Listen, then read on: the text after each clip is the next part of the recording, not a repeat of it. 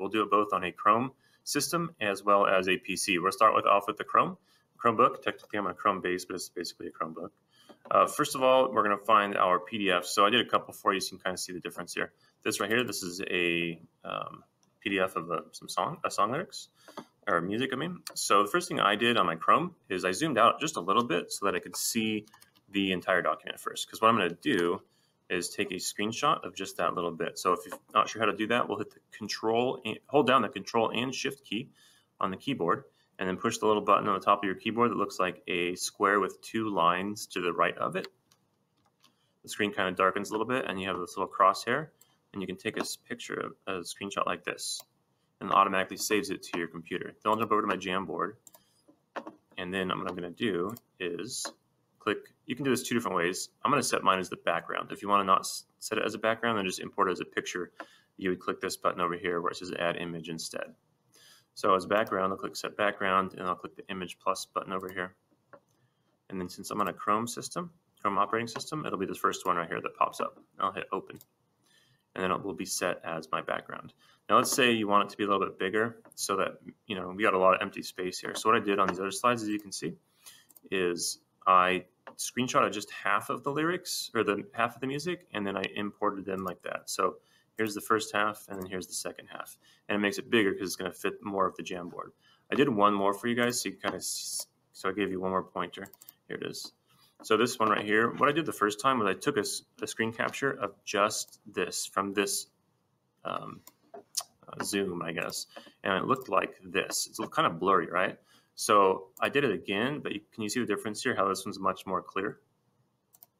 That one's blurry. So what you want to do is just zoom in on the document, hold down the Control key and push plus on the keyboard, and it'll zoom in, and then do your screen capture, and it'll be a little bit clearer. Okay, let's jump over to the PC and let's see how we can do it on there. All right, so on a PC, this is how I do it. So I still do a lot of work on my Google Drive, so I'm going to show you from Google Drive how to get a PDF into the Jamboard. So here's the PDF. I'll open that up in a second. Before I do that, I'm going to show you what tool I'm using. I'm using a Chrome extension, and it's called Light Shot Screenshot Tool. So I think if you just go to the Chrome store, you can find that and add it to your Chrome browser and use it. So this is what it looks like. I'm going to open up my PDF here, and then again, I would suggest that you zoom in to make it bigger so that you can have a higher quality image on your Jamboard. So I'm going to try and just get like the top half of this, put it on the Jamboard. I'm going to click this tool.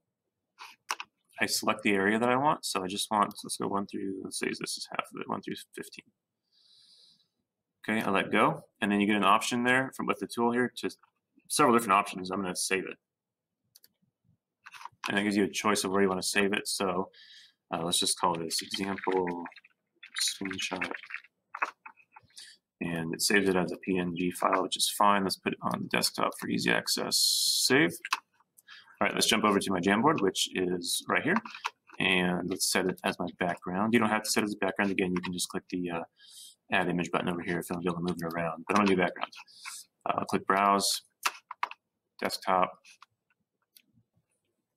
And here it is, example screenshot. So I'm going to open it.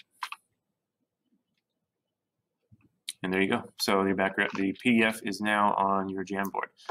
Hope this helps. So let me know if you have any questions. Hasta luego.